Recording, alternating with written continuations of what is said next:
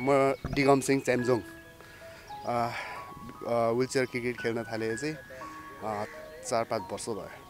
पहिले चाहिँ कस्तो थियो भने हामीले त्यो सिरिज जित्दाखेरि मेहनत पनि सबैले गरेका थियौँ, ट्रेनिङ पनि राम्रै भएको थियो। अब त्यो बिचमा अलिकति ग्याप भइदियो, त्यस पछाडि अब हालसालै यो भनौँ न ट्रेनिङ स्टार्ट भइरहेछ, सुरु भइरहेछ। जहाँसम्म लाग्छ हामीबाट राम्रै नतिजाहरू सुन्न पाउनुहुन्छ र हामीले धेरै म्याचहरू खेल्न पाएका छैनौँ। इन्डिया, बङ्गलादेश, पाकिस्तानमा धेरैवटा टिमहरू छ र धेरैवटा भनौँ न इभेन्टहरू पनि भइरहेको हुन्छ र हाम्रो देशमा चाहिँ एक त प्लेयर पनि एकदम कम, अनि अब त्यसमाथि नेपालको यो माहौलले गर्दाखेरि व्हिलचेयर युजरको लागि ट्रेनिङ सेन्टरहरू भयो अलिकति टाढा, साधन नहुने, त्यसले गर्दाखेरि चाहिँ अब भनौँ न रेगुलर ट्रेनिङ हुन नपाएको हो। अब चाहिँ जोस् टुर्नामेन्ट पनि आउन लाग्यो, सबै साथीहरू जोस जागरका साथ लागिरहेछ र होपफुली हेरौँ के हुन्छ। नतिजा चाहिँ हामीबाट राम्रै आउँछ।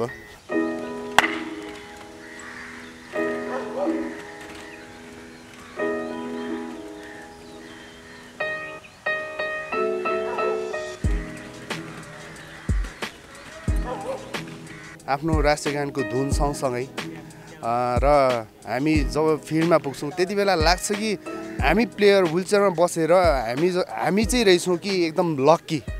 र त्यति बेला भनौँ न कुनै सोच नै हुँदैन कि म यो भनौँ न म एउटा नेपालको नर्मल नागरिक हुँ भनेर म पनि एउटा भनौँ न आफ्नो देशलाई अन्य देशमा चिनाउने एउटा भनौँ न क्षमता भएको व्यक्ति भनेर चाहिँ आफूलाई गर्व पनि ठान्छु र भनौँ त्यो सँगसँगै हामी जस्तो जति पनि छ व्हिलचेयरमा बस्नेहरू उनीहरू पनि हरेक प्रतिभा लिएर चाहिँ अगाडि बढोस् भन्न चाहन्छु।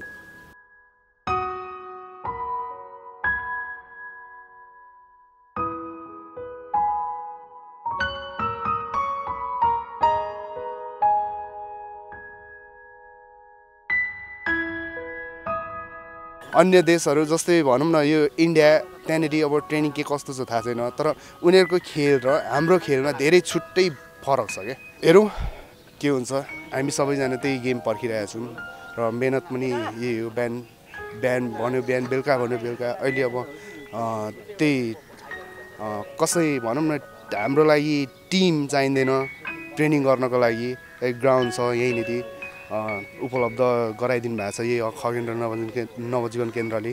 यहीँनिर आएर अब बलिङ गर्ने बलिङ, ब्याटिङ गर्ने ब्याटिङ, दुई चारजना भयो भने हामी ट्रेनिङ गर्नु सुरु गरिहाल्छौँ।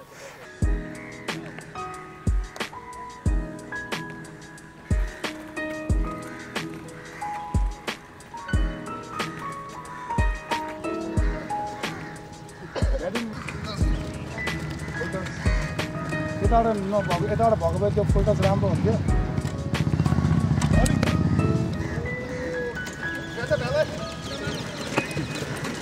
जस्ट प्र्याक्टिस गर्न थालेको चाहिँ जस्तै अब 4 दिन जति भयो। अब टुर्नामेन्ट आउन लागिसकेको छ। जस्ट धेरै टाइम छैन हामीसँग, अब मात्र 3 हप्ता बाँकी छ। अब त्यही हो बाँकी। खेलाडीहरू पनि दुईतिर गर्नु परिरहेछ, जाउला खेलमा र यता। अप्ठ्यारो चाहिँ कति छ तपाईँलाई अब यसरी हेर्नको लागि दुईतिर भएको खेलाडीहरूलाई? अब अप्ठ्यारो छ धेरै नै, कहिले यता कहिले उता, सो रेगुलर हुँदैन एक ठाउँमा मात्र। अब सिर्फ 2 हप्तापछि चाहिँ अब सबैले एकै ठाउँमा राखेको गर्छ हामी। अब हामीले पोहोर साल पनि इन्डिया र बङ्गलादेशलाई त जितेर ट्राई सिरिज त जितेका थियौँ, उनीहरूको पनि त्यो बेला गेम हेर्दा राम्रो नै थियो। यसपालि चाहिँ हाम्रो कस्तो होला त, रिजल्ट के होला जस्तो लाग्छ? यसपालि पनि अब सायद जित्छ नै होला, किनभने आधीभन्दा बढी प्लेयर नयाँ छ यसपालि फेरि नेपालको। सो त्यही भएर अलिकति कम्पिटिसन हुन्छ यसपालि चाहिँ, जस जित्न चाहिँ सक्छौँ हामी।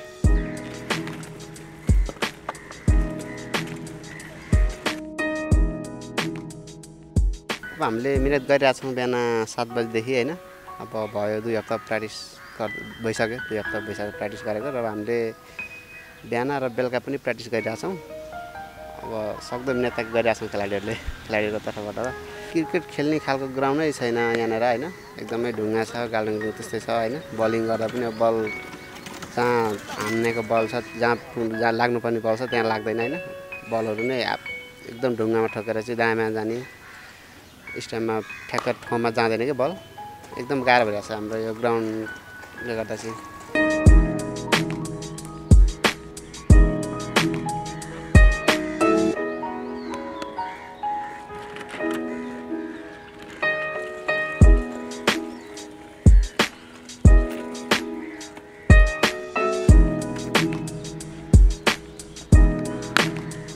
मैले बाहिरको टिमको म्याच हेर्नु पाइनँ होइन मैले सुनेको छु राम्रो छ अरे अब त्यही अनुसार हामीले पनि प्र्याक्टिस गर्दैछ यहाँ तर हामीलाई यो कोर्टहरूले गर्दाखेरि यो पिच हामीलाई त्यति उपयुक्त छैन हामीसँग टाइम पनि त्यति छैन अब 7 बजेदेखि 9 बजीसम्म गर्ने अनि त्यहाँदेखि फेरि हामी काम गर्नुपर्छ अनि बेलुका गर्ने पनि टाइम हुँदैन टाइमको जस्ट ट्रेनिङको अभाव चाहिँ भइरहेछ हामीलाई पक्कै पनि हामीले राम्रो टाइम दिन सकेर ट्रेनिङ भयो भनेदेखि हामी पनि नगर्ने त कुरै छैन होइन पक्कै राम्रो गर्छ यो हुलचेयर गुराउनलाई अलिकति गाह्रो चाहिँ छ तर हामीलाई सजिलो लाग्ने चाहिँ यही हुलचेयर हो किनभनेदेखि आफूले चढिरहेको हुलचेयर आफूलाई एकदमै सजिलो लाग्छ तर यो हुलचेयर गुराउनु पक्कै गाह्रो हुन्छ अलिकति धेरै बल लाग्छ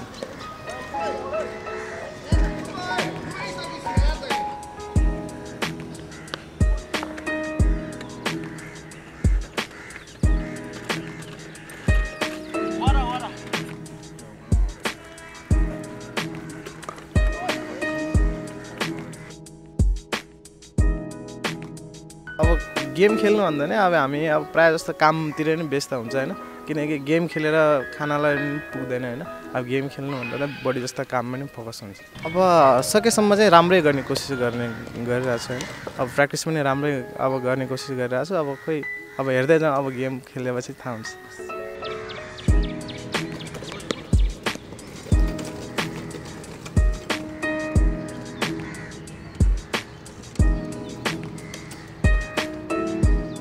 खोइ अब ट्रेनिङ गरिरहेछ राम्रै हुन्छ जस्तो लाग्छ यसपालि पनि राम्रै छ खेलाडीहरू पहिलेकै हो अब 1-2 जना नयाँ थपिन्छ त्यति नै हो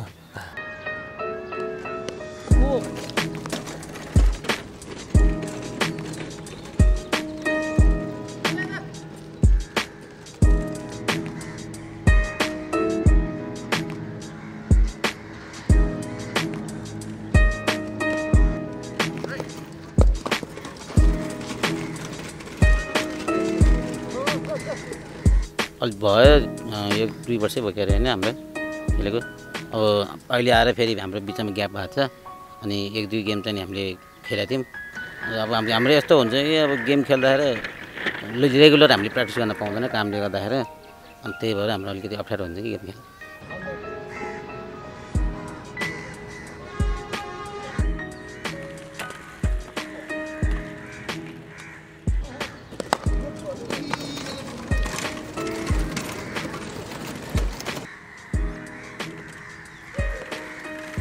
अहिलेसम्म त धेरै राम्रो छ जस खेलाडीहरूले मेहनत गरिरहेछन् उनीहरूले आफ्नो सक्दो अब देखिहाल्नु भयो 5 जना यता 4 जना उता अब कलेक्सन गर्न गाह्रो छ होइन अब यसमा अब सुविधा अलिकति कम छ फेरि पनि राम्रो गर्छन् होला जस्तो लागेको छ एसियनमा पनि अब हिजोसम्मको अनुभवमा यिनीहरू केही पनि थिएन घरभित्र लुकेर बसेका थिए आज यहाँसम्म आइपुगे नै ठुलो उपलब्धि पनि हो उनीहरूको लागि र हाम्रो लागि पनि देशबाट प्रतिनिधि गर्दैछन् एउटा फरक क्षमता भएका खेलाडीहरू मान्नुपर्छ राम्रो हुन्छ कि भन्ने एकदम खुसी लाग्छ यिनीहरू यहाँसम्म अब यसरी आए होइन अब विभिन्न देशकाहरूसँग सङ्घर्ष गर्छन् खेल्छन् र आफूले जित पकड गर्छन् यो नै उनीहरूको लागि राम्रो पक्ष जस्तो लाग्छ यति मेहनत गरेका छन् बिहानदेखि अब तपाईँले देखिहाल्नु भयो उनीहरू बिहान 5 बजे नै 5 बजी रेडी हुन्छन् सायद हामी एबल खेलाडी 5 बजी कहिले पनि रेडी हुँदैन 7 बजेको ठाउँमा पौने 7 बजे पुग्छ या 7:15 बजे पुग्छ तर उनीहरूको चाहिँ एकदम टाइम टु टेबल छ उनीहरूले गर्छन्